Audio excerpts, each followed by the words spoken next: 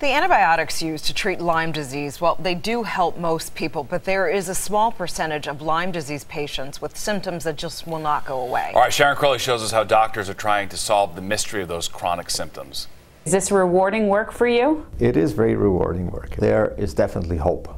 Dr. Kim Lewis leads a Lyme disease research team at Northeastern University's Anti-Microbial Discovery Center in Boston. Each year, about 300,000 people in the U.S. will get the tick-borne illness. The majority, about 90% of those who get Lyme disease, will take a short round of antibiotics and within a few weeks feel better. But doctors say 10% will develop long-term health problems known as post-treatment Lyme disease syndrome, or PTLDS. We do not know what is the difference between those people who will or will not develop it. The symptoms of PTLDS, also known as chronic Lyme disease, can be debilitating. They develop Lyme arthritis, so that means their joints get swollen, painful. They cannot walk very well.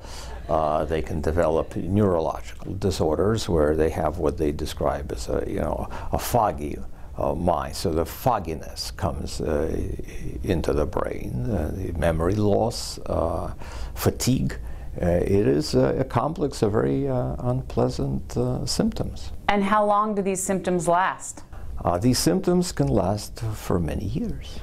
PTLDS brought Dr. Lewis and other researchers from all fields of science, medicine, and the environment together at a conference here in New York City at the Icahn School of Medicine at Mount Sinai.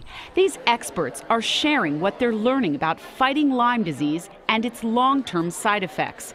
Dr. Lewis and his team of researchers in Boston are trying to solve problems on several fronts. One thing that we have been doing is developing better antibiotics. He also hopes within the next year or two there will be a blood test available to determine if you get Lyme disease, if you will be among the 10% likely to develop long-term problems.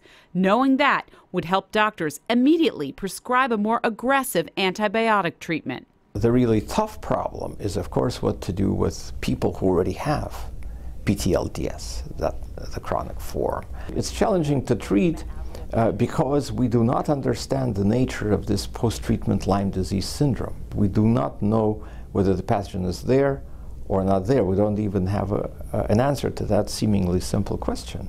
Is there hope for people that are suffering with this chronic form of Lyme disease? Yes, definitely. In fact, Dr. Lewis says he and his team are testing a mixture of drugs that are already on the market to see if they would also work for treating the long-term effects of Lyme disease. Lyme came within my sphere of interest because it seemed like another chronic disease, but unlike those, it is much more difficult to understand and to treat, so that, that's a challenge. I mean, we like to work on tough problems. The harder the problem, the more interesting it is, so that's good for the patients. Sharon Crowley, Fox 5 News.